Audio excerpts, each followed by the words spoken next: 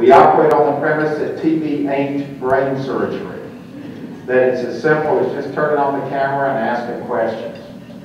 We've traveled all over this state. When I first got here from Tennessee, the first thing I learned was how big California is. I always thought San Francisco was in Northern California. Of course, it's in the northern part of Central California. 1/3 of our state is north of San Francisco. And I must say the northern third of our state is probably my favorite part because it definitely marches to the beat of its own drummer. I'll give you an example. We were visiting up at Folsom Prison. Anybody here? No, I'm sorry. I'm sorry. Folsom Prison, our state's second oldest prison. Anybody know the oldest? San Quentin, right. It used to be a prison ship out in the harbor of San Francisco Bay. Anyway, we're in Folsom, and the warden had given us the tour, and after the tour, I asked him if I'd go out by myself into the prison yard. It's quality time with these fine young men in California. He says, well, when they all gathered around, a couple hundred of them, and we were talking, and they were all saying, well, Howser, and said, we can't get California's gold on television here inside the prison. He said, that's what we miss more than anything else. Said we used to gather around the TV set in the living room with our grandmothers every Sunday night to watch California's Gold. I said, fellows, if you'd been watching California's Gold with your grandmothers, you wouldn't be in Folsom Prison today. But get back to the warden after this whole visit, and I said, you don't get public television. He said, no, but we do have closed circuit television. And the prisoners have their own closed-circuit television station that they run. They host the shows like what's happening in Folsom today, what's social activities, what's on the menu for tomorrow.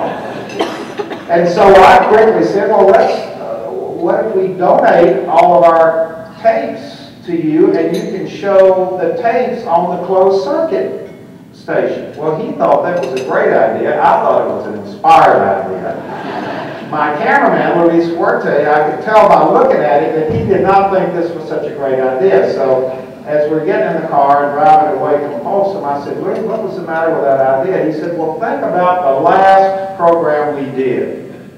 Well, the last California's Gold we had done had been up in Sierra County. Sierra County is one of those counties that prides itself on not having a single stoplight in the entire county. It has one blinking caution light, but it is not a stoplight. It is merely a caution light. They also do not have a single incorporated town in the entire county, including Downeyville, the county seat. It's unincorporated. And I had been standing in Downeyville with this little old lady out in front of her little Queen Anne home, and she had said on the air, she said, oh, we all just love living in Downeyville. Said, it's just like a throwback to the old days. Said, it's so wonderful here. Said, everybody knows everybody else. We all love each other. Said, this is such a wonderful little town that we leave the keys in the car at night. We don't even have to lock our doors. So you get the idea. These guys in Folsom writing down Downeyville, first stop, when they get out. So we ended up sending a selected series of programs to Folsom. Over the years, we've traveled all over California, from the redwoods to the sand dunes, to the deserts, to the mountains, to the cities. We've had amazing experiences. We've climbed to the top and walked over the top span of the Golden Gate Bridge. We've traveled down deep inside working gold mines. We've experienced and seen things that I still have to pinch myself sometimes to believe that I've had the opportunity to do it. But when you cut all of that, it really boils down to the people we've met, to the experiences we've had, to the extended family we have created. So now when I travel around, I always have a place to stay and a home-cooked meal. And I am open for those invitations as the evening ends for home-cooked meals. stories multiply and interconnect with each other, and it just keeps getting better. I think the strangest question I get, I don't think people really think before they ask it, they'll go, "You've been doing this for so long, aren't you about to run out of story ideas?" And you know, when you stop to think about it, we're talking about California here. If you told me right now that the rest of my life I couldn't leave a 50-mile radius from where we're standing right now to do my stories, it wouldn't bother me a bit.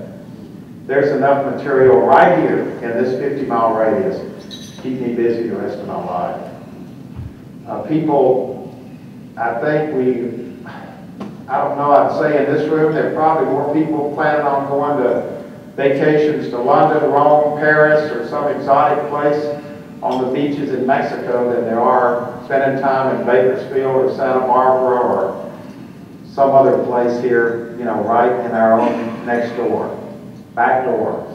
People come to California from all over the world, and we take it for granted many times. There is so much to see and do here that we are never going to run out of stories. We're never going to run out of places to go and people to meet. Usually I open up for questions. This is not really set up for questions. I have a lot more that I can talk about. We're on a 30-minute, I've been given 31 minutes actually.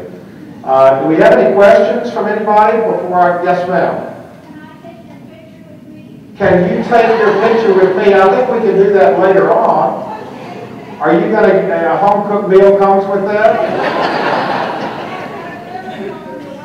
Thank you very much. Any other questions? Yes, ma'am.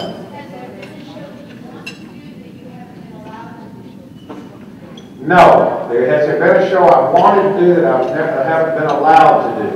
No, but usually we don't do stories on what it's like to spend the night in a $10,000 a night hotel suite or something like that. I think part of the success of our series is that we don't interview movie stars or politicians.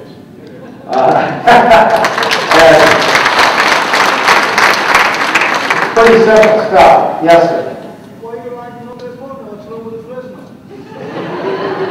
I love Fresno. I love Fresno. I eat fast food in Fresno every time I come here, and Bakersfield as well. And we're getting ready in 2 weeks to do a story in Hanford, a 1-hour road trip in Hanford. We just finished doing a 1-hour road trip to Lodi. Was forced to drink a lot of wine in Lodi. But you know, Lodi also was the location of the first A&W root beer plant in the world. In Lodi, California, and they got an A&W root beer there. And I said on the air, I thought I was going to get excited about here I am drinking root beer. So they're all kind of little hidden treasure where you go. We just finished doing a 1-hour trip to Stockton.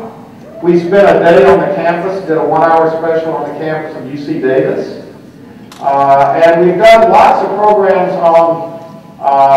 at Cal Poly San Luis Obispo. We did a program on their student farm on their ag campus that has the agriculture that grows the fruits and vegetables and have a cooperative with the citizens in the San Luis Obispo area. We just did the same thing in Redlands with the citrus cooperative, where they're trying to save the citrus groves, the oranges, and they've set up a cooperative that supports the small citrus farmers, and it's just wildly successful with the locals and making a big difference with the citrus farmers.